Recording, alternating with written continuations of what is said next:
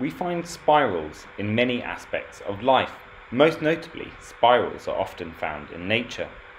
They have fascinated artists, biologists, and mathematicians for thousands of years, but they're an equally prominent form found in many pieces of sculpture and architecture. Typically, we see architecture and sculpture as being two very different mediums, but for thousands of years, these two seemingly contrasting disciplines have been intertwined. However, recently, the relationship between architecture and sculpture is growing ever closer. With the advent of new technologies and processes, buildings can now become sculptural art forms in their own right, rather than simply buildings adorned with sculptures on them. We tend to think of the design of buildings, or architecture as the umbrella term, to provide a function, for example, a school, a house, or a hospital. Sculpture, on the other hand, we typically think of as being something purely visual, or to use the fancier term, aesthetic. But hopefully, from the examples we're about to look at, and those that you have just seen, you will see this link and be inspired to develop your own ideas that incorporate sculptural and architectural elements under the theme of spirals.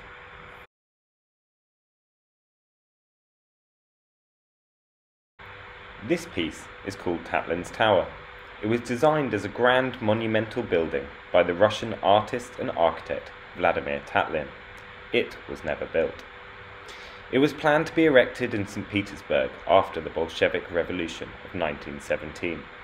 It aimed to be built 400 meters high, dwarfing the Eiffel Tower in Paris, and would have also included mechanics to transport people to the top. Its spiral-like form was intended to create a sense of optimism. Just like a cathedral spire towering into the sky, this continuously flowing form tapers as it goes up and gives a sense of forced perspective, making it appear taller than it is. The proposal models for this architectural form have now become sculptural artworks in their own right. One of them, which can be seen here, is located at the sculpture trail outside the Sainsbury Centre near the UEA Lake in Norwich. If you live nearby and can walk there from your home, it's certainly worth a look. Anthony Caro was widely regarded to be one of the greatest English sculptors of his generation. This piece is called the Tower of Discovery. The name in itself gives an indication to its purpose as a form of sculpture. It invites the audience to engage with the sculpture, walk around it and clamber inside it to explore its sculptural material qualities and form, whilst generating a physical experience for the viewer. It creates a sense of fun and encourages inquisitive childlike behaviour, a little bit like a playground ride. Caro says about this piece, "It is intended to be interacted with by the public, and something that is not only aesthetic, but also to do with body language. In the making, we had to be careful that it did not become too much like architecture, and not like this contorting thing where you have to find your way in and around it, exploring it. I had always thought that if you were to put a limit on sculpture, it would be that sculpture is something that you are outside of. But why?" Sir David Adjaye, OBE, is an award-winning Ghanaian British architect known to infuse his artistic sensibilities and ethos for community-driven projects. This piece, which is currently in construction, is called the Mass Extinction Monitoring Observatory, or MIMO for short. It will comprise a monument to the world's extinct species and an adjacent biodiversity education centre.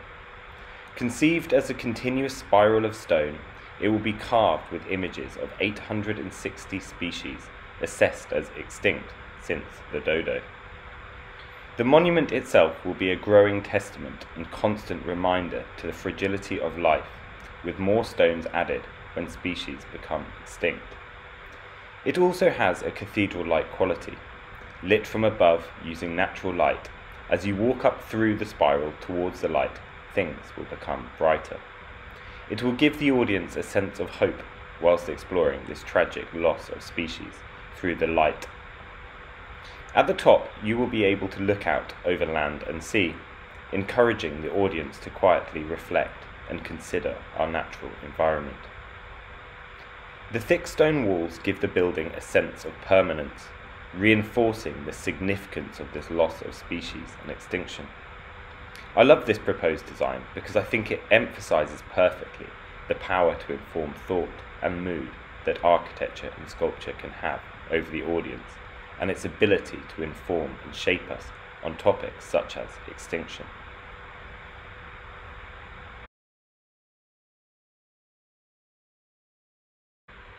Your task today is to create your own architectural or sculptural design in 3 dimensions, utilizing materials that you have at home. Hopefully, from the examples that we just looked at, you may now have a greater understanding of the blurred lines between sculpture and architecture. It is entirely up to you whether you wish to create a design that is more sculptural in its form or more architectural and functional. Do you wish for your design to have a proposed function and be able to inhabit people, or do you wish it to be something purely visual? Do you want it to be for a specific person and about a specific thing, or perhaps your creation will be purely about material and form? The scale of your design is entirely up to you. You may choose to make something small and precise or large and bold. We are looking to see your creative interpretation of this open brief. The one criteria, though, is that you incorporate a spiral or spirals into your design. Before we get started, let's have a little look at the equipment and techniques that you might need to use.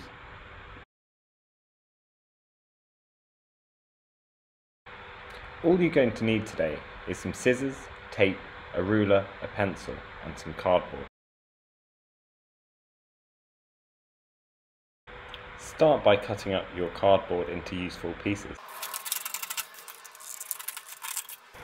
Use a ruler and a pencil or draw freehand before you make cuts to try and ensure they are accurate. Use a ruler and the edge of your scissors to score the cardboard halfway through so that you can make nice accurate fold lines. If you want to create a curve in a piece of your cardboard, I recommend pulling it over the edge of a table, as it will help the cardboard to curve nice and evenly. You can even create curved joints in cardboard by marking out a line and then going over the top with your scissors and scoring it. The fewer joints you put in the model, the better, so try and score as many pieces and create nets from your work and fold them up, as the edges will likely be much neater than areas where you've needed to tape them together. You can also think about creating a tab to help stick things together, as shown here. Tabs are really useful. By making little incisions into a piece of cardboard and folding tabs back, it will increase the surface area and allow you to stick things down much easier. You can also use objects you have in your home. Here I'm just using a pencil to bend a piece of cardboard around to create nice flowing shapes. By using a piece of tapered card, as shown here, it's really effective at creating a nice spiral form. Don't forget other basic techniques, such as creating concertinas or folding cardboard in half and cutting your shape out, then opening it up again to create a symmetrical shape. Finally, try and be creative with how you join your pieces of cardboard together. Often the tape and glue are going to be the messy bits, so any opportunities to create tabs or interlocking bits will really help improve how things appear. Now, to quickly recap what I've been over so far, make sure that you consider creating neat fold lines wherever possible, using tabs to help you stick things down by increasing the surface area, being creative with how you join things together to keep things neat, scoring along paths to help folds look neat and tidy, utilising curves by rolling things over the edge of your paper, incorporating spirals, and finally decorating your design so that it embraces lots of these skill sets and looks as good as possible.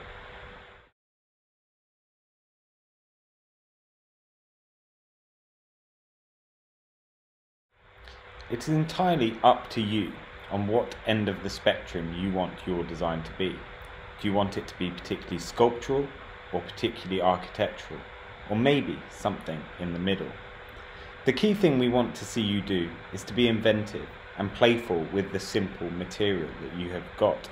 You can work at whatever scale you want, or whatever your cardboard limits allow you to. The making should take no longer than the designated lesson and homework time that you've got available, but if you would like to spend a bit more time in the evening or weekend, do feel free to. We would really like to see some beautiful photographs of your final creation. So think about having a nice clear background, maybe photographing your model against a wall or taking it from above. You could also hang up a drape or something behind it and light it nicely, as models will look most effective when they're photographed really clearly and effectively with a nice directional light on them.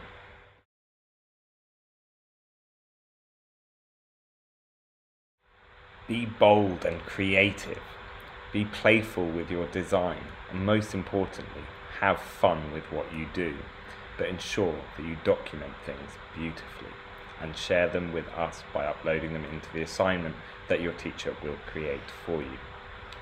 Wish you the best of luck and look forward to seeing what you come up with.